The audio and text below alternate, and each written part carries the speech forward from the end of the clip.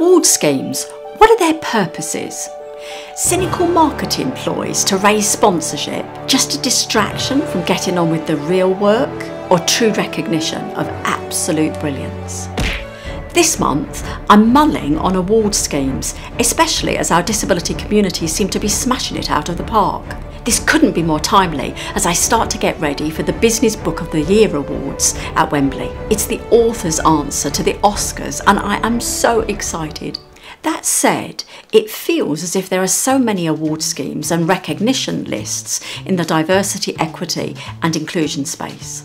The question is, do they really mark success? How is that tested? And what do people with disabilities really think of them? We like it when award schemes notice the disability ERG leaders. We are invested in that because we're the only organisation that delivers networkology know-how to 3,000 leaders, either directly or through the bursaries that we deliver. And we love it when they're recognised for the work that they're doing. Take the recent British Diversity Awards.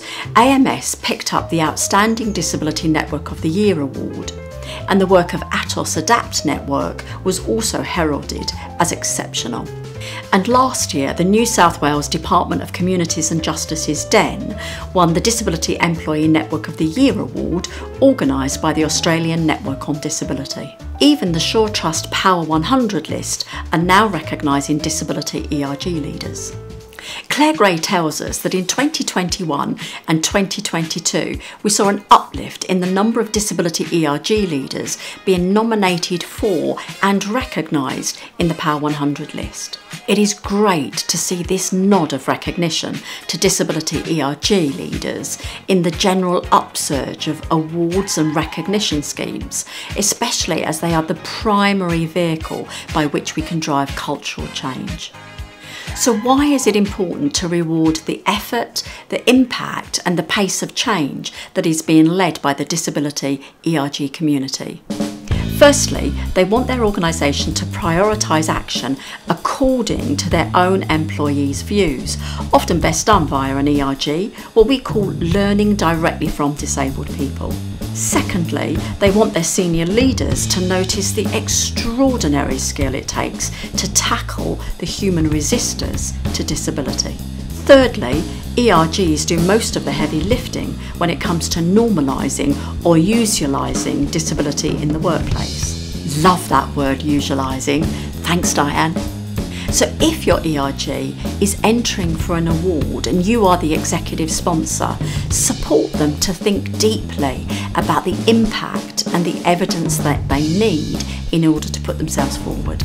Ask them three things.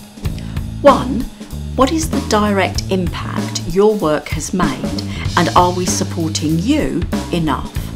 2, what would the organisation need to be doing if the disability ERG was not doing this for us? 3, where are the micro stories of how people's confidence has soared as a direct consequence of the disability ERG? When an organisation is considering award schemes, it's important to decide if it's a good fit. Take this story I heard recently. A senior disability champion at her DEI board was asked to sign off an agreement as to whether the organisation should enter into a particular award scheme. The team clearly thought that they deserved the award, but she wanted to clarify 3 things. When was the last time we actually put together a comprehensive survey to our employees about what they really think about our progress? Are we proud to be sharing our progress as beacons of best practice?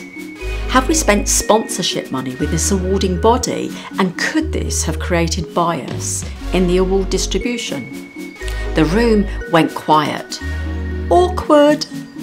Let me know in the comments box your views about award schemes, the best, the worst, the most complicated, and if you've been clever enough to win an award, tell us about how it made you feel and what you did as a consequence.